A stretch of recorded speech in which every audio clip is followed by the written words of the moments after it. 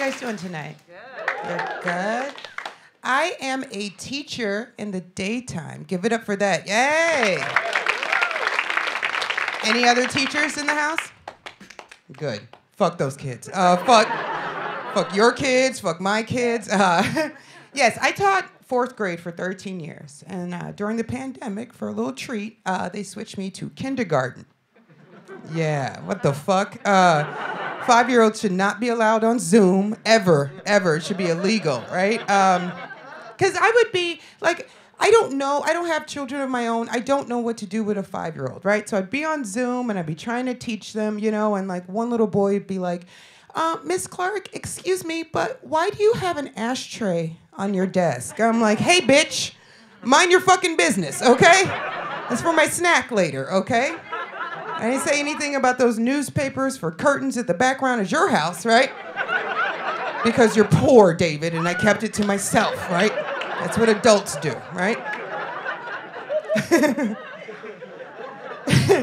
Every Friday I would have show and tell, right? I'd make the kids find something in their house that they wanted to show everybody, right? They had 60 seconds to find it, right? And all the other teachers were like, please, Erica, don't do this. Please don't. This is going to go badly. But I'm like, no, it'll be all right, right? So they'd go and they'd show me like a baseball hat or their favorite book. Last show and tell, before we went back in person, this one girl, Chelsea, she's taking forever.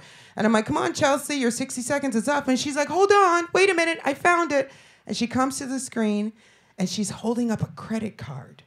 An American Express card. And I was like, oh my God, Chelsea, is that your dad's credit card? And she was like, yeah. I was like, turn it around. Good shit, Chelsea. I was like, do you know your zip code? No? Find an envelope, okay? Thank you. But I went back in person for the last month of school, right? And I'm the only black teacher at the school I teach. I teach at an all-white school.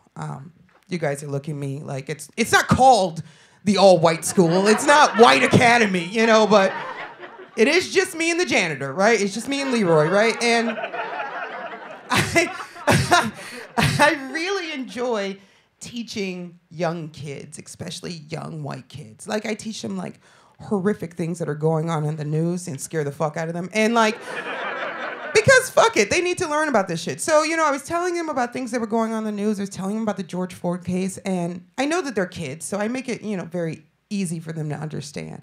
But I would ask them, what should we do about certain things? And if you ever ask a 5-year-old about what we should do about world events, you are going to get the scariest responses you've ever heard in your life. Like, I said, okay, class, we have a problem with racism in America. What should we do about it? And this little girl raised her hand and she was like, I have an idea. We should send all racist people to Antarctica without their coats on. I was like, what the fuck? You're talking about murdering people. What the fuck is wrong? I like where you're going, but goddamn, like, I have to check my tweets. Jesus Christ, right? I enjoyed being, like, home during the pandemic. I would order so much shit off Amazon just to, like, have somebody stop by, you know? And I would order a lot of groceries, right? I used Instacart. Do you guys use Instacart? Yeah, good, right? If you don't know what Instacart is a grocery app, right? So you select a grocery store, you select your groceries, they give you a personal shopper, and they deliver your groceries in 2 hours. It's a fantastic app if your personal shopper is a woman. I don't give a fuck if you say, oh, you're being sexist, tweet about it. I don't give a fuck, right? The app only works if your shopper is a woman. If a man's name pops up, delete the app. Return your phone back to Verizon, right? Because I'm going to tell you what happened to me, right?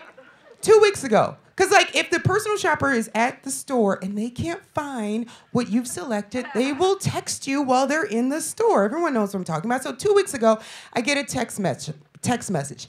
It said, hey, Erica, this is Barb, your personal shopper. I wrote back, hey, Barb, how you doing? She goes, not too bad, can't complain. I'm like, me either, right? She said, I'm at the grocery store, and I cannot find Ben & Jerry's chocolate fudge brownie. I said, oh, right? But she said, I did find Breyer's chocolate ice cream with fudge bits. My husband loves it, and I think you will too. Should I get it? I was like, fuck yeah, Barb. Get that shit, right? And when you drop it off, have some with me, right? You sold the fuck out of that Ben & Jerry's. Do you work for them? What the fuck, right?